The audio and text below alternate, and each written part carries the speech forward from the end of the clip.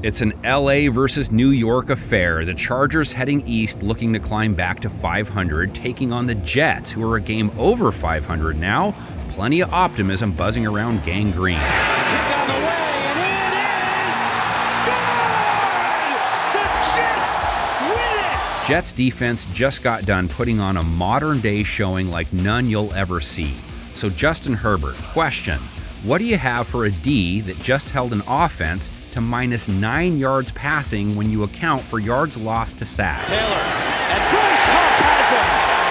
What a season for Bryce Huff! -9 yards on 14 pass attempts.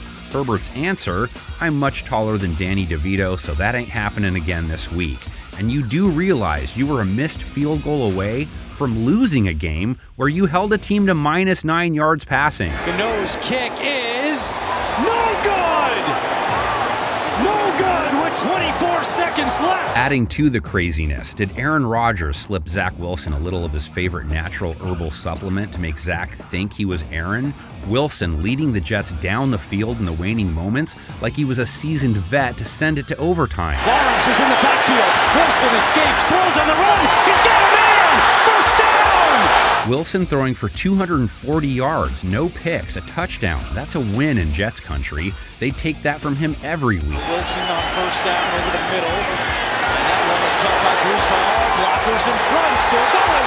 Breece Hall will take it. It's a 50-yard touchdown. Jets' passing attack consists of the occasional dump to running back Breece Hall. He didn't do squat as a runner, but as a receiver had a 50-yarder. He is a big splash play waiting to happen every time he touches the ball. Wilson, quick pass to Breece Hall. He's got some space in front, a couple of hesitation moves, and he's still going. Garrett Wilson, the centerpiece to their passing attack, though, showed why last week with 100 yards on the nose. Here comes the blitz. Wilson throws. Caught by Garrett Wilson. Flag is down, and he's got the first down. On one hand, maybe they keep it going. LA has some of the worst numbers against quarterbacks in the game. 27th in rating allowed, most yards per game allowed, rough across the board no matter what passing metric you pick. Prescott left side of the end zone. Brandon Cooks caught it. Touchdown. Their mindset is this: our numbers are better after we shut down Tyson Bagent last week. No touchdowns, 2 picks, and no disrespect, but what's the real difference between Bagent and Wilson? Bagent in the middle, and it is intercepted. Derwin James, after the contact, comes away with the pick. The Jets have scored 23 plus just once. They compete and win because of that defense. 8th fewest points per game allowed, top 5 in the red zone, and they finally got their stud cornerback duo back.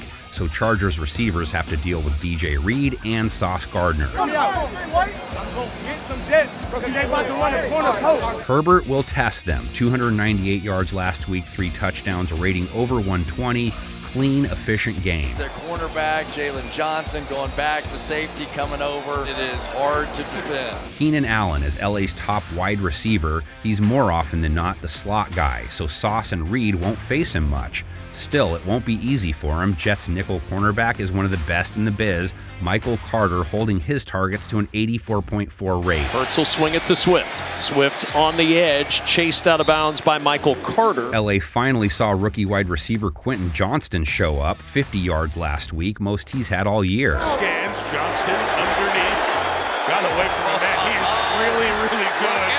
The big X factor, running back Austin Eckler. Like Hall, not much as a runner last week, but 94 receiving yards and a TD. Eckler got a block on a ton of room.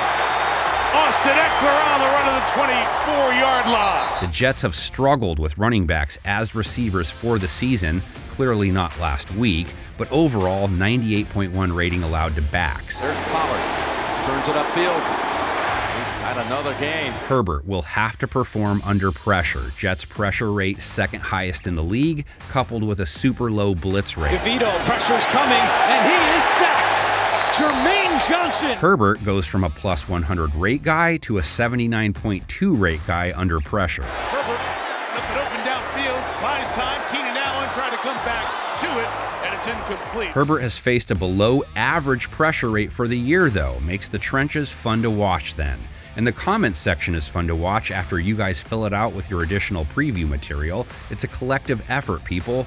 Panel of 10 is a collective effort, too.